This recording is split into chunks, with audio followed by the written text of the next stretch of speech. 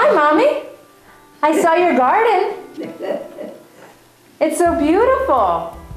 Your garden has lots of vegetables. I saw your corn, your zucchini. That's a lot of grass working. Well, yeah, a lot of weeds, but it's okay. The vegetables are still growing. We got it just now. It's nice.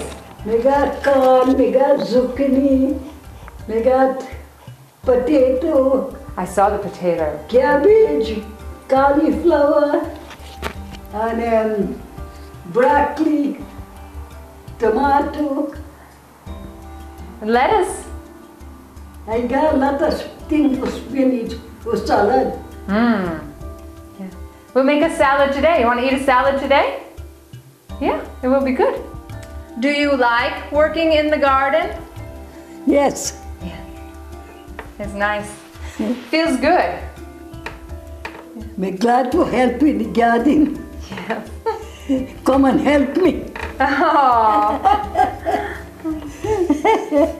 You need some help. It's a big garden. Yeah. Thank you. Yes.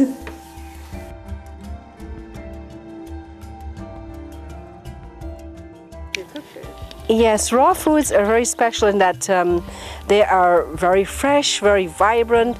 It's like from the sun into the leaves of the plant right into your body. And so there's no like deadening of any part of it.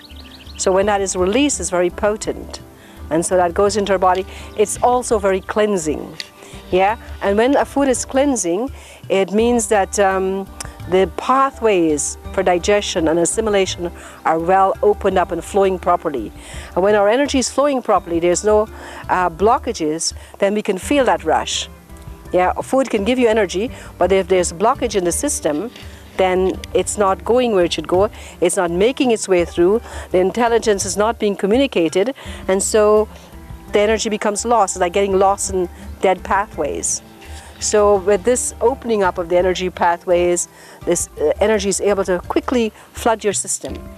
So it's not only because of the energy it gives, but it's also because of the cleansing that takes place. Yeah, the system stays free and smooth flowing.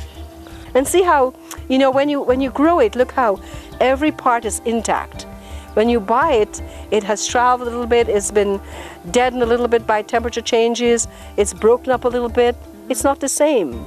Yeah, but when it's from the garden right into you, and then there's a loving communication taking place all the time because it's your own, it feels it's already part of you even before you eat it. Yeah, so that kind of energetic is set up when we grow our own food.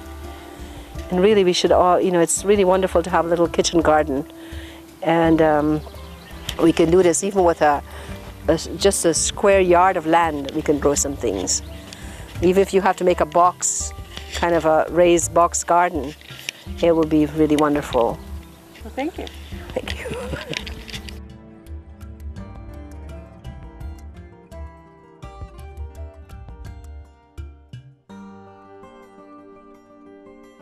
Wow. Thousands of bees here. We've got to bring Carola down to see it. Mowing, and then he noticed when he was doing, he smelled this really wonderful smell, and he stopped and Looks like maybe he went over there at one time. And he realized it was mint. Yeah, he kind of looked. Yeah, I love it. Thing. Yeah, and then look at these little orange flowers.